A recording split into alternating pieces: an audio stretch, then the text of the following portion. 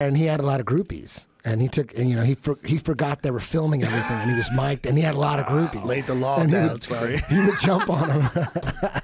That's hilarious. I need to see that. Yeah, I was telling you about devil. American Made, the Barry Seals movie with Tom Cruise, another badass Tom Cruise movie. I haven't seen that yeah, one. where he's on the airplanes. He's I was just jumping around. Yeah, dude, it's good, man. It's a really good movie. It's a good movie. Yeah. Look, I know a lot of the Barry Seals story, and they covered a lot of it. You can only cover so much of it in a 90-minute movie, but.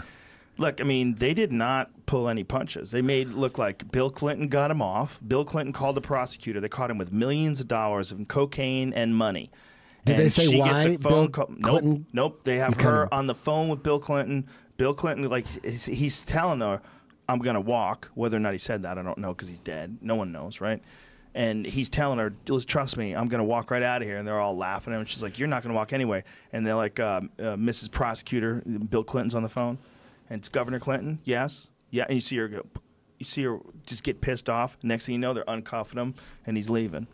So they're letting you know that Bill Clinton, if the only way you could put that in a movie is there has to be truth, right? Some truth to him. They're like, there's got to be some sort of a documented record of him making that call, right? He made that call.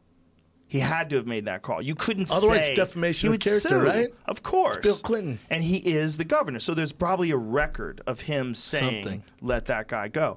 And so the reason they think is because in the film, this is what they're saying, is that he was tied in with the CIA. And somehow or another, through the CIA using him for reconnaissance photos and stuff like that, and he eventually got hooked up with these drug dealers and started selling drugs, the CIA was in on it. And they were allowing him to do it. And he was getting them photographs and intel from all these different drug places. And in return, they were letting him do whatever he did and taking a piece of it, probably. Did they mention Mena, Arkansas? Yeah. Yeah, they mentioned all the. I mean, that's where Bill Clinton was the governor of. And they only found out about all this stuff because 2 kids were killed.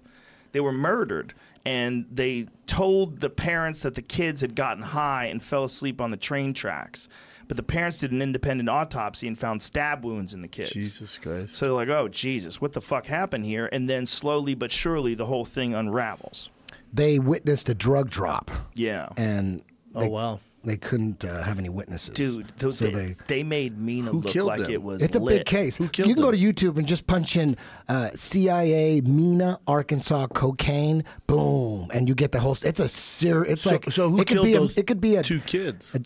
We don't know. We don't know. Somebody was in on it. They assume the CIA or no? The kids must have seen the drugs be dropped, and whoever was selling the drugs, moving the drugs, they just decided to kill these kids because they couldn't take a chance of the kids keeping their mouths shut. So they killed them. And apparently that was just one thing, though. In the movie, the way they have it made up is like that was just one thing, that sort of straw that broke the camel's back. They don't even have that. I don't even remember if they had that in the movie. The kids? Did they have that in the movie, the murder? They didn't have the murder of the kids. No, they didn't. But what they did have is these people were, I mean, everybody was rich. They were all coming in and buying things, and everybody was like, where the fuck is all this money coming from? Who was rich? The people that were working with Barry Seals. Okay. Like his brother-in-law, like his wife's brother. Apparently, I don't know if that was a real person, but in the movie, he's balling out of control, and he's got some fucking ridiculous souped-up car, and he's got money coming out of his pockets, and he's stuffed in his pocket, and he gets caught by a cop.